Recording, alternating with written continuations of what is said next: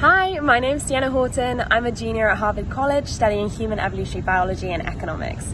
I loved being part of the DIVE virtual cohort this summer. I learned so much and made some incredible connections. I was on a team working for Vantage Healthcare Technologies, and I was team lead on a project based around finding ways in which GPT models and languages could enhance existing technologies in the company. I really think we found some great solutions, and I loved working with our clients, so I hope they're doing well and utilising those solutions that we provided. And I also, just on working in a virtual remote team, at first I was very nervous. We had team members in Asia, Africa, America, and I was based in Europe.